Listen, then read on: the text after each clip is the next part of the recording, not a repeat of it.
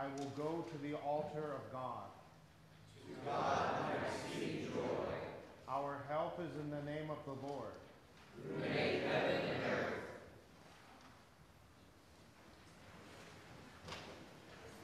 During this Lenten season, we have heard our Lord's calling to intensify our struggle against sin, death, and the devil, all that prevents us from trusting in God and loving each other. Since it is our intention to receive the Holy Supper of our Lord Jesus Christ on this night, when he instituted this blessed meal for our salvation, it is proper that we complete our Lenten discipline by diligently examining ourselves, as St. Paul urges us to do. This holy sacrament has been instituted for the special comfort of those who are troubled because of their sin and who humbly confess their sins, fear God's wrath, and hunger and thirst for righteousness. But when we examine our hearts and consciences, we find nothing in us but sin and death, from which we are incapable of delivering ourselves. Therefore, our Lord Jesus Christ has had mercy on us. For our benefit, he became man, so that he might fulfill for us the whole will and law of God, and to deliver us, took upon himself our sin and the punishment we deserve. So that we may more confidently believe this, and be strengthened in the faith and in holy living, our Lord Jesus Christ took bread, broke it, and gave it to his disciples and said, "Take, eat, this is my body, which is given for you."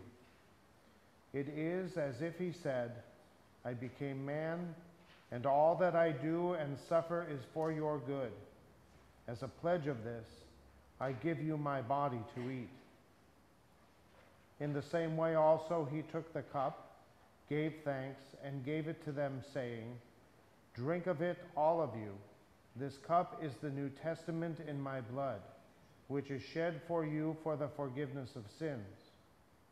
Again, it is as if he said, "I have had mercy on you by taking into myself all your iniquities. I give myself into death, shedding my blood, to obtain grace and forgiveness of sins, and to comfort and establish the New Testament, which forgives forgiveness and everlasting salvation. As a pledge of this, I give you my blood to drink. Therefore, whoever eats this bread and drinks this cup, confidently believing this word and promise of Christ, dwells in Christ and Christ in him, and has eternal life.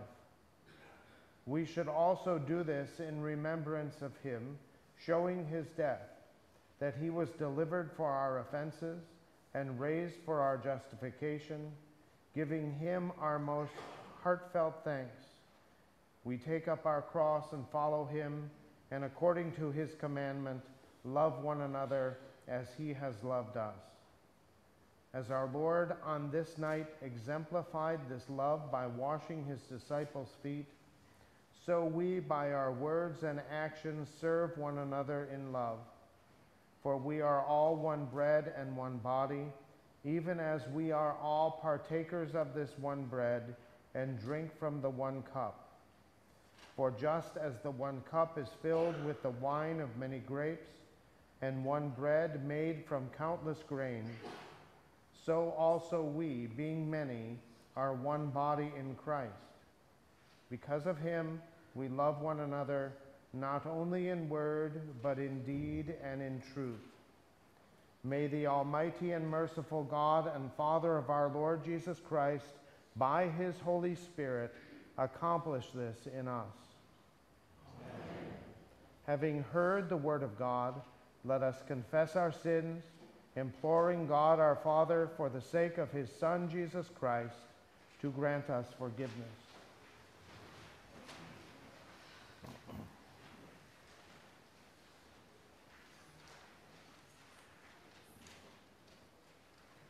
O Almighty God, merciful Father, I, a poor miserable sinner, confess unto you all my sins and iniquities, with which I have ever offended you. and justly deserve your temporal and eternal punishment. But I am heartily sorry for them, and sincerely repent of them.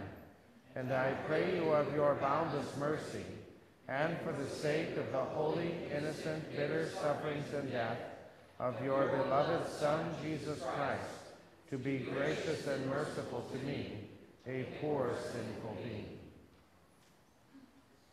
God be merciful to you and strengthen your faith.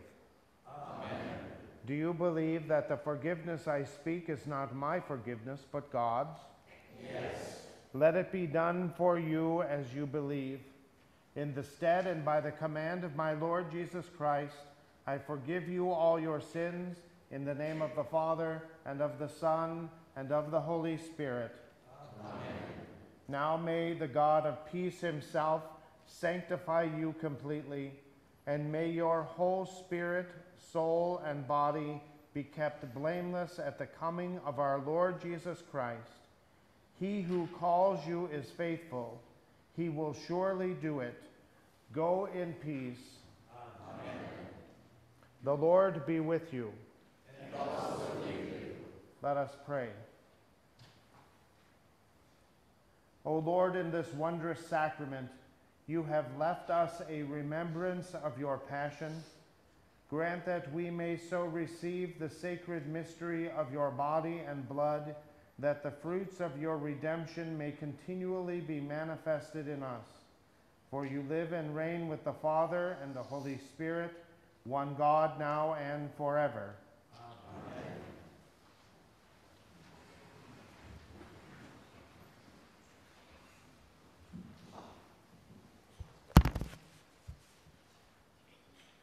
The Old Testament reading is from Exodus, the 12th chapter.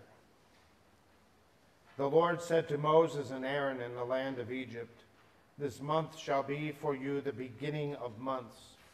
It shall be the first month of the year for you. Tell all the congregation of Israel that on the 10th day of this month, every man shall take a lamb according to their fathers' houses, a lamb for a household. And if the household is too small for a lamb, then he and his nearest neighbor shall take according to the number of persons.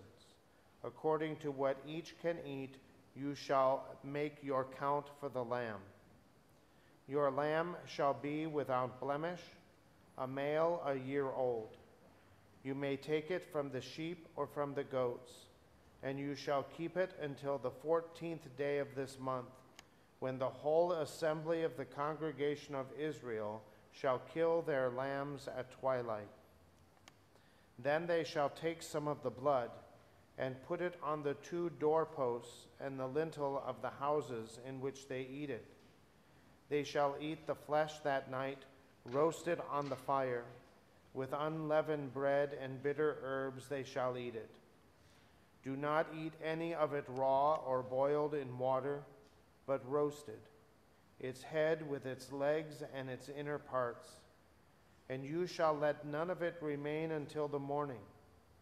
Anything that remains until the morning you shall burn. In this manner you shall eat it, with your belt fastened, your sandals on your feet, and your staff in your hand. And you shall eat it in haste.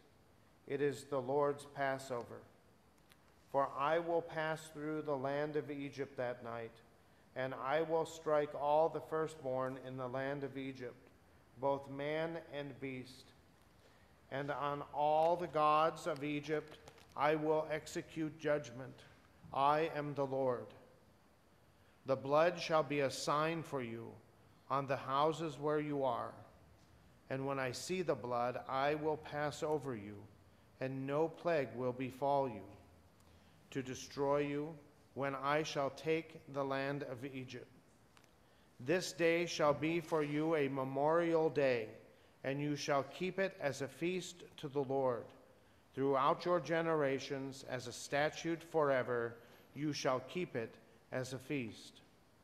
This is the word of the Lord. Thanks be to God. The epistle is from 1 Corinthians, the 11th chapter. For I received from the Lord what I also delivered to you, that the Lord Jesus, on the night when he was betrayed, took bread, and when he had given thanks, he broke it and said, "This is my body, which is for you. Do this in remembrance of me." In the same way also he took the cup after supper, saying, "This cup is the new covenant in my blood. Do this as often as you drink it in remembrance of me. For as often as you eat this bread and drink the cup, you proclaim the Lord's death until he comes. Whoever therefore eats the bread or drinks the cup of the Lord in an unworthy manner will be guilty of profaning the body and blood of the Lord.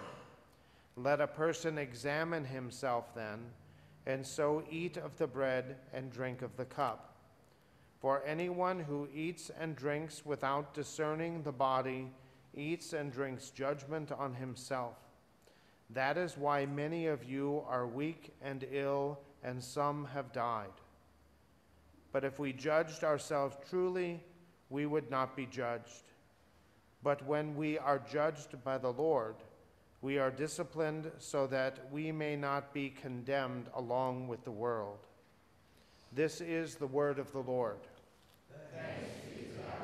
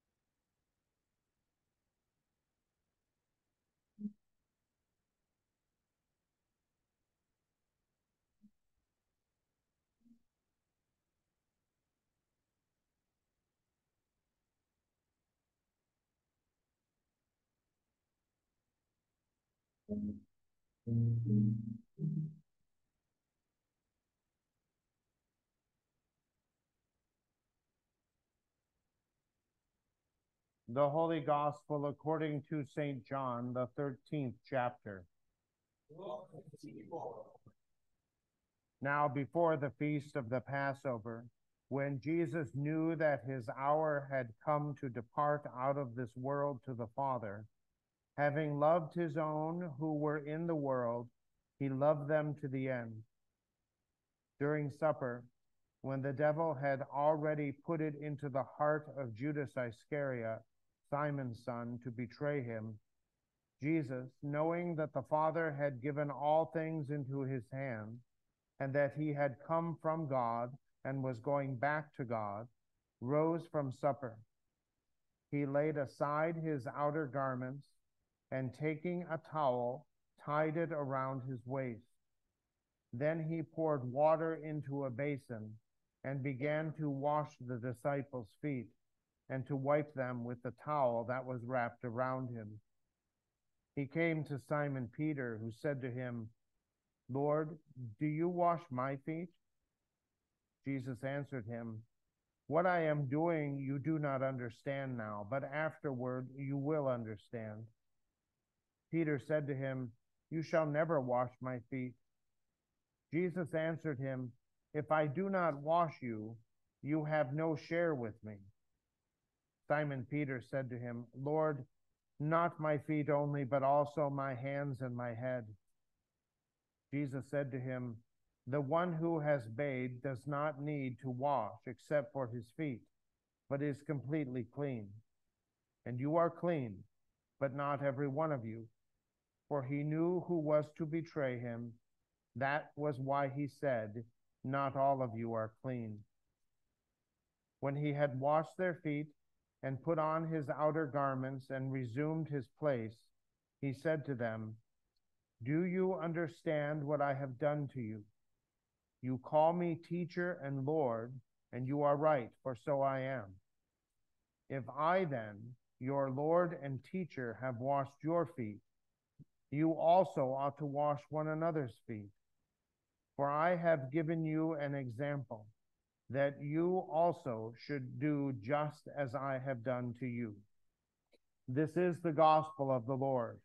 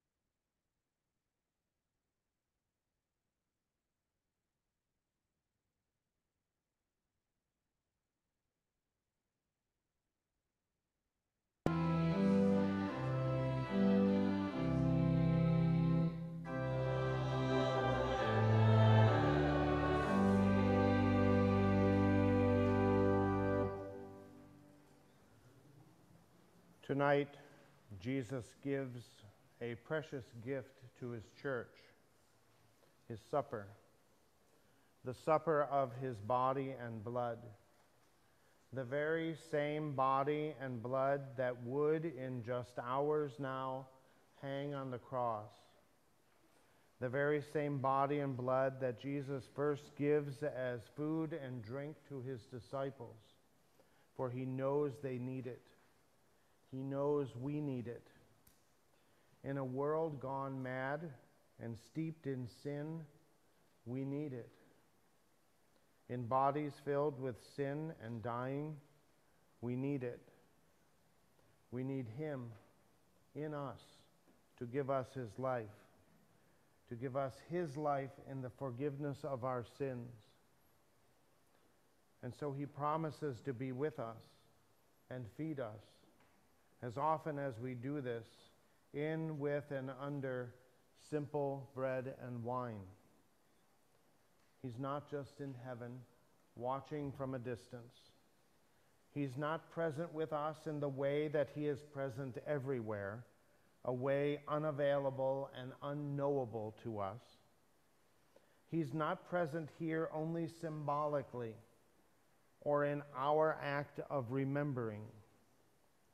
No, the same body and blood that walked on this earth, the same body and blood that touched the sick and healed them, the same body and blood whose voice raised the dead, the same body and blood that ate and drank with sinners, the same body and blood that hung on the cross, was laid in the tomb, and then himself rose from the dead, that body and blood is here for you, to feed you, to touch you and heal you, to forgive you, to give you life, because he knows that you need it. You need him. And tonight we remember this precious gift of Jesus to his church. We remember that this was so important to Jesus that he gave it on the night in which he was betrayed. And we remember that it is so important for us that Jesus instructed his disciples to keep doing this. Keep eating and drinking as often as you do this. This was not a once-a-year commemoration, like the Passover meal that we heard about from Exodus. No, this is much more than a memorial. This is much more than a reenactment. This is the real thing, the real body and blood, real food and real drink, real life and forgiveness, real communion with God. And so as often as you need it, He is here for you. As often as you want it, He is here for you. As often as you hunger and thirst for God, He is here for you. Do not delay, do not neglect, but come and receive Him who is here to give you life. Take, eat, take, drink. But is this eating and drinking really that important? As important as I'm making it out to be? Consider the life of every living thing. Without food and drink, we are going to die. Maybe sooner, maybe later, but without food and drink, we cannot live. The same is true for you and I spiritually.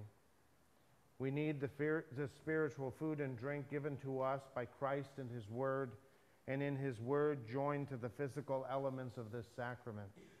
We need the nourishment, strength, forgiveness, and life here given to us, without which we will die. For without His forgiveness, our sin will consume us. Without His life, death will destroy us. And without His salvation, eternal spiritual death awaits us. But connected to Christ, through His Holy Spirit in word and sacrament, we live. He feeds us with all that we need, knowing that the one who wants us to stay away, to doubt the reality of the supper, to question the efficacy of the supper, namely Satan, has been defeated for us. His accusations and charges against us of our unworthiness, of our sin, of our not being good enough to receive such life from God, all has been silenced by Christ on the cross. And Christ's death and resurrection has ensured that His food and drink, His body and blood, would be here for us always and will never be taken away. And so as often as you need it, He is here for you. As often as you want it, He is here for you. As often as you hunger and thirst for God, He is here for you. Take, eat, take, drink. Now, is it true that there are times when we do not hunger and thirst for God's food? No desire for His life and forgiveness and salvation and strength? Sadly, it's true. You know it from your own life. But this too is a trick and deception of the devil. For if he could not convince God to remove the means of grace for you, he wants to convince you that you don't need it, or that there are other sources of spiritual food and drink just as satisfying, just as good, just as fulfilling. But it's not true. In fact, just the opposite is true. For as Luther once remarked, if you feel no hunger and thirst for God's food and drink, it is not a sign that you don't need it, but a sign of just how much sin and death and devil are taking hold of you. It is a sign of how far gone we are.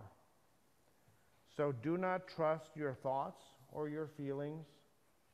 Your thoughts which may tell you that you are doing so well that you do not need this food and drink so much, or your thoughts that tell you that you are doing so poorly that you are not worthy of this food and drink. Do not listen to your feelings, which may tell you that you are full enough, or that you only need to eat and drink once in a while, or that this is only for others who don't doubt so much, or struggle so much, or sin as much as you. Do not listen to any of that. Listen and cling instead to the Word of God, the words of Christ, given to you when he gave you this food and drink. His word, which said that this is for you, you personally, for he knows we need it, and oh, how much we need it. And so, mere hours before he goes to his death, before he ascends the cross with your sin, to hang between God and you as your substitute, as your payment, he gives this gift as the means to give to you what he is about to earn for you. Food for your soul. Take, eat, take, drink. His body and blood for the forgiveness of your sins. His body and blood for the strengthening of your faith. His body and blood to give you life. In the name of the Father, and of the Son, and of the Holy Spirit. Amen.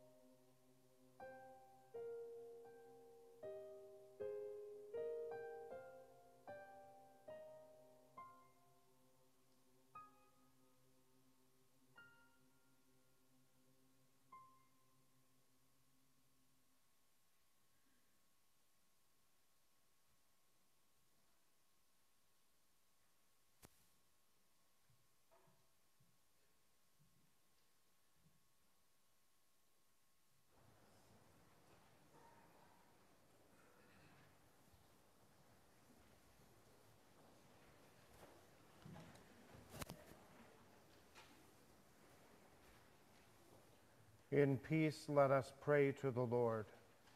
Lord, have mercy. For the Holy Church of Christ, that through this sacrament and the proclamation of his death, Christ's way may be known on earth and his saving power among all nations. Let us pray to the Lord. Lord, have mercy. For renewed confidence in the cleansing of our baptisms, that we would seek the Lord without fear and find a place at his table, let us pray to the Lord. Lord, have mercy. For the young men of the church, that God would inspire them to godly service and a strong witness to Christ's atoning blood, which has saved them, let us pray to the Lord.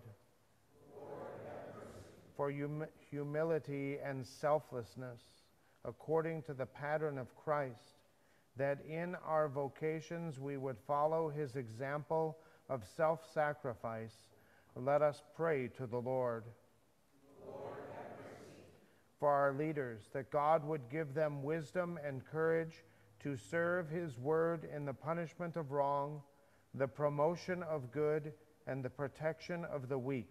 Let us pray to the Lord. Lord, have mercy. For mothers with child and the children in their wombs, let none would dishonor the Lord's sacred gift of life. Let us pray to the Lord. Lord, have mercy. For those who have requested our prayers,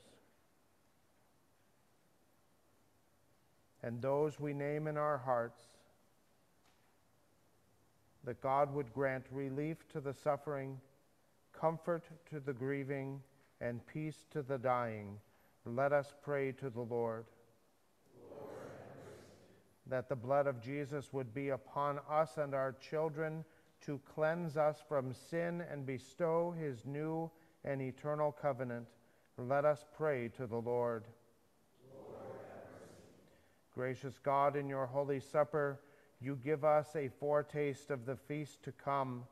By your word and spirit, unite in true faith those who received your Son's body and blood this day, that they may proclaim Christ's death until he comes. For you alone with the Son and the Spirit are one God, now and forever.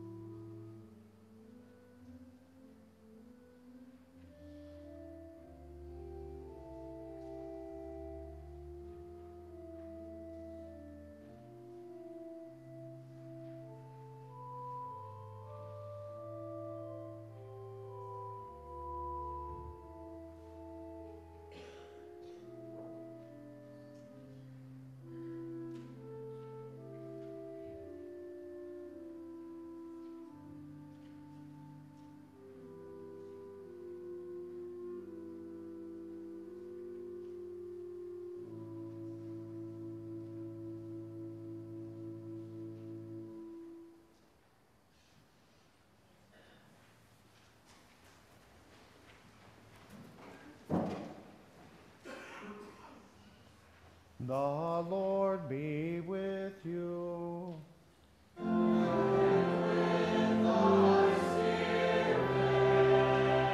Lift up your hearts.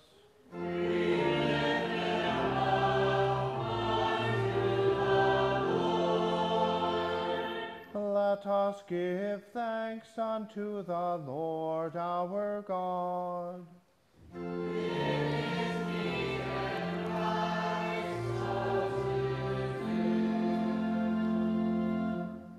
It is truly meet, right, and salutary that we should at all times and in all places give thanks to you, Holy Lord, Almighty Father, everlasting God, through Jesus Christ our Lord, who accomplished the salvation of mankind by the tree of the cross, that where death arose, there life also might rise again, and that the serpent who overcame by the tree of the garden might likewise by the tree of the cross be overcome.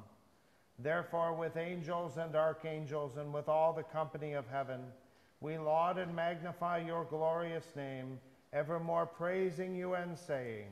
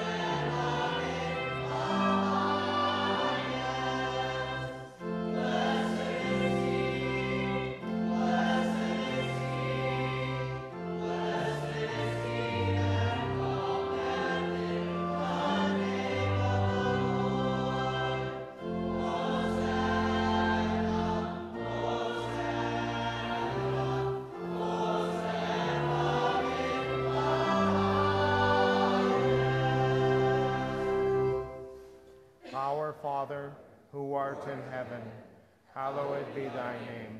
Thy kingdom come, thy will be done on earth as it is in heaven. Give us this day our daily bread, and forgive us our trespasses, as we forgive those who trespass against us. And lead us not into temptation, but deliver us from evil. For thine is the kingdom, and the power, and the glory, forever and ever. Amen. Our Lord Jesus Christ, on the night when he was betrayed, took bread, and when he had given thanks, he broke it and gave it to the disciples and said, "Take, eat. This is my body which is given for you. This do in remembrance of me." In the same way also he took the cup after supper, and when he had given thanks, he gave it to them, saying, "Drink of it, all of you. This cup is the New Testament in my blood, which is shed for you for the forgiveness of sins. This do as often as you drink it, in remembrance of me."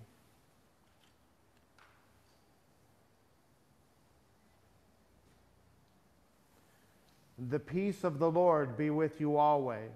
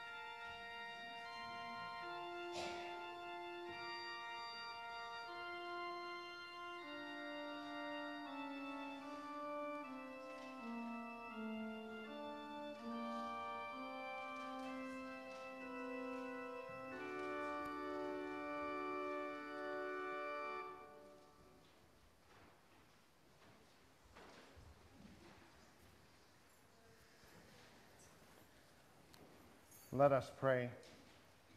We give thanks to you, Almighty God, that you have refreshed us through this salutary gift. And we implore you that of your mercy you would strengthen us through the same in faith toward you and in fervent love toward one another. Through Jesus Christ, your Son, our Lord, who lives and reigns with you in the Holy Spirit, one God, now and forever.